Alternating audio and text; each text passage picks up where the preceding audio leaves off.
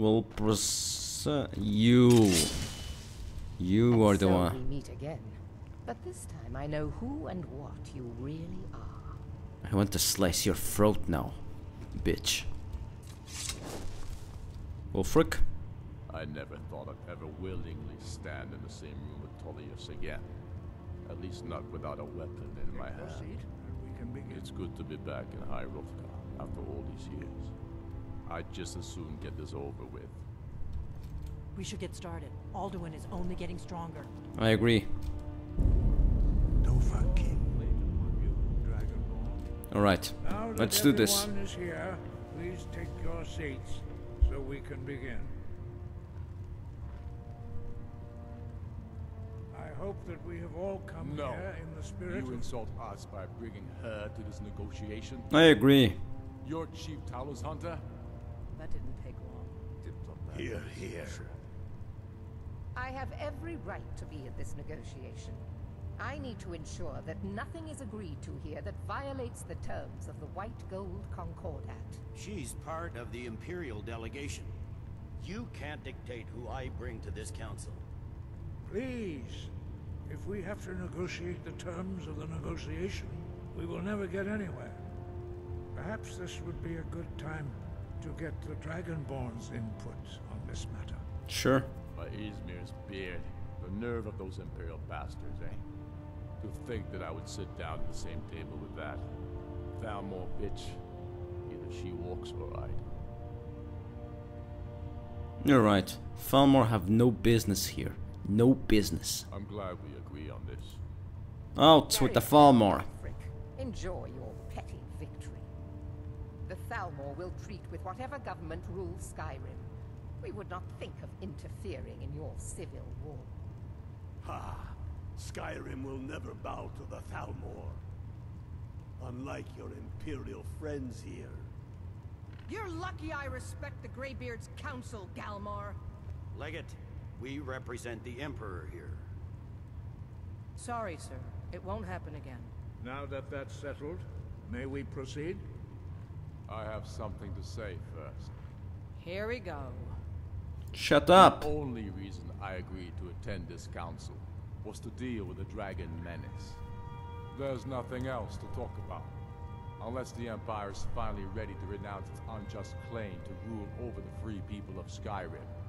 I knew he wouldn't be able to resist. Temporary truce to allow the Dragonborn here to deal with the dragons, nothing more. I consider even talking to the Empire a generous gesture. Are you done? Did you just come here to make speeches, or can we get down to business? Yes, let's get this over with. Are we ready to proceed?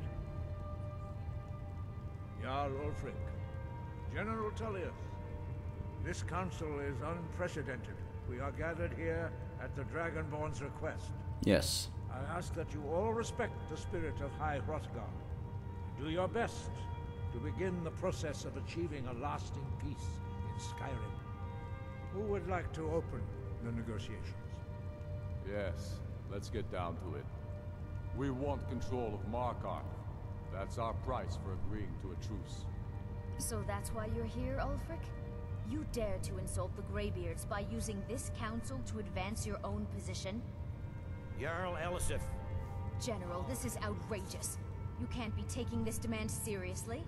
I thought we were here to discuss a truce. Elisif, I said I'd handle it. Ulfric, you can't seriously expect us to give up Markarth at the negotiating table. You hope to gain in council what you've been unable to take in battle, is that it? I'm sure Jarl Ulfric does not expect something for nothing. Yes, that'd be entirely out of character. I want in return. Wait, General, you don't intend to just hand over Markarth to that traitor? This is how the Empire repays us for our loyalty? Enough. First, let's be clear. This council wasn't my idea. I think it's a waste of time. You are a traitor to the Empire, and deserve a traitor's death. But I at least will negotiate in good faith. Since we're all here at your request, I'd like to hear what you think Markarth is worth.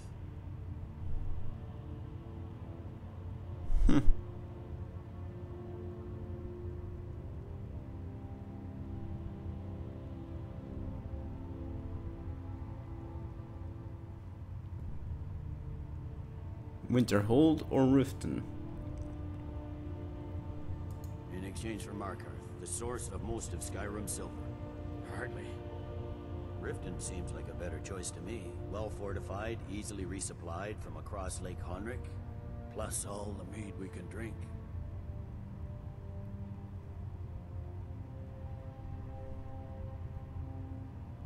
Yeah, you're right. You're right. What do you have there? A bunch of mountains, a lot of sea. I was thinking about the sea. It was rather strategical for you.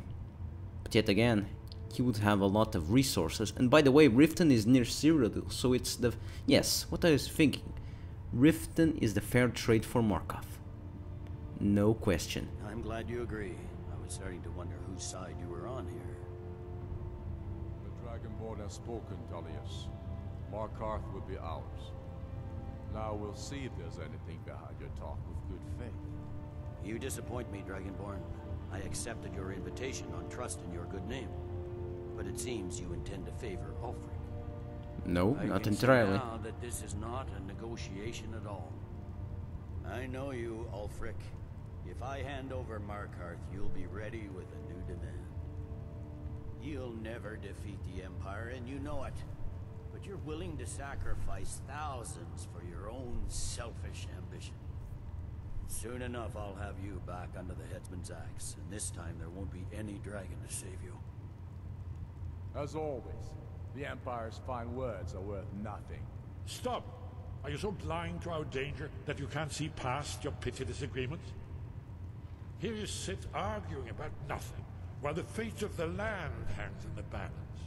Is he with you, Delphine? If so, I advise you to tell him to watch his tongue.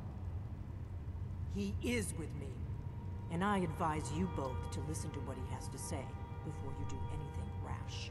Don't you understand the danger? Don't you understand what the return of the dragons means? Alduin has returned, the World Eater. Even now he devours the souls of your fallen comrades. He grows more powerful with every soldier slain in your pointless war. Can you not put aside your hatred for even one moment in the face of this mortal danger?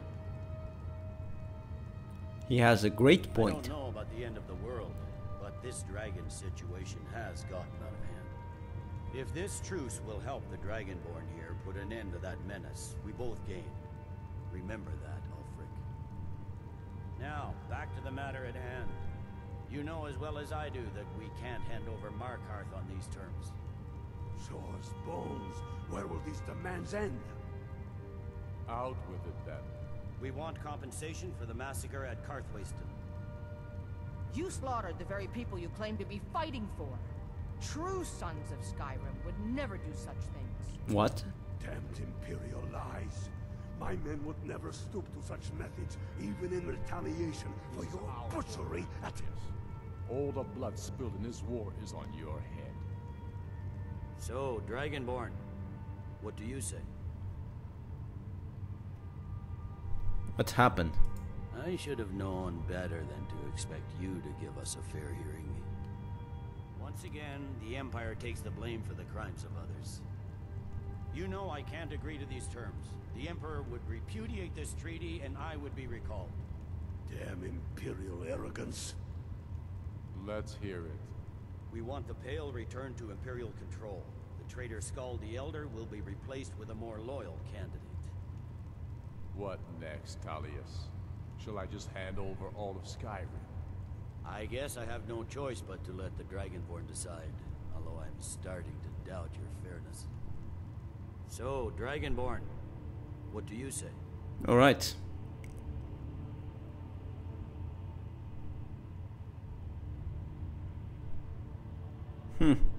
I knew I could count on you. Don't hand me a mug of sheep's piss and call it Colovian brandy. These terms are still not acceptable. You see what talking to them gets us? Out with it, then. Never mind. I can see that these are the best terms we'll get from this council. So be it. The Empire at least puts the greater good above our own interests. It seems we may have an agreement. Jarl Ulfric, General Tullius, these are the terms currently on the table. Markarth will be handed over to Ulfric's forces, Jarl Igmund will step down, and Thongvor Silverblood will become the Jarl of Markarth. The Stormcloaks will withdraw from the rift, allowing Imperial troops unhindered access. Exactly. Jarl Lawgiver will step down, and Maven Blackbriar will become the Holy Jarl shit, that one? The Pale will be turned over to the Empire. Brynna Merilis will assume the Jarlship in Dawnstar. You both agree to this? The Sons of Skyrim will live up to their agreements, as long as the Imperials hold to theirs. What about you, Elisif? Are these terms to your liking? Speak up! I'm sure General Tullius is waiting to do your bidding. I have nothing to say to that murderer. General, you've proven yourself a good friend to Skyrim. I continue to trust that you will do your utmost to safeguard our interests. Thank you, Jarl Elisif. I appreciate your loyalty. These terms blatantly favor the rebels. Everyone here knows that. But the Empire will accept them until the Dragon Menace is dealt with. All right. After that, Ulfric, there will be a reckoning.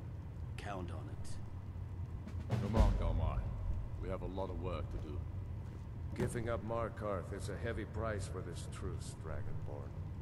I hope it was worth it. Jarl Balgruf, I assume you are familiar with the Dragonborn's plan? Yes, I'm ready to do my part. Just say the word, and my men will help you spring this trap. Right. But the difficulty remains how to lure a dragon to Dragon's Reach at all. Well, that's an excellent question. You haven't overlooked that little detail, have you? I believe I can be of help here. I anticipated the problem. While you were arranging this meeting, I was busy in the library of Skyhaven Temp, an unguessed trove of lost lore. But the important thing is that the blades recorded many of the names of dragons they slew. Cross-referencing this with Delphine's map of dragon burial sites, I believe I've identified one of the dragons that Alduin has raised up. Don't you see? The names of dragons are always 3 words of power, shouts. By calling the dragon with a voice, he will hear you wherever he might be.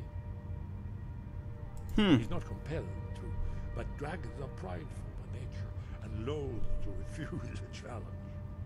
I see. Your voice in particular is likely to intrigue this dragon. After your victory over Alduin, I think it's very likely that he will be unable to resist investigating your call. Indeed. I'm no master of voice, like these worthy gentlemen, but it is written here in the scroll.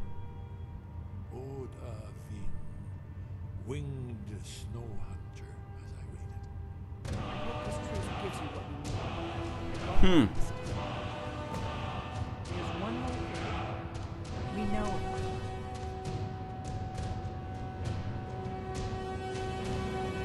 What do you know? Paarthurnax, the dragon that the Greybeards have been protecting for all these years. He needs to die. What? He deserves to die. And it falls to you to kill him. Deserves to die? Well, I'm sorry, but we would dishonor our oaths as blades if we continue to help you. What? Make your choice, Dragonborn. You're either with us or against us.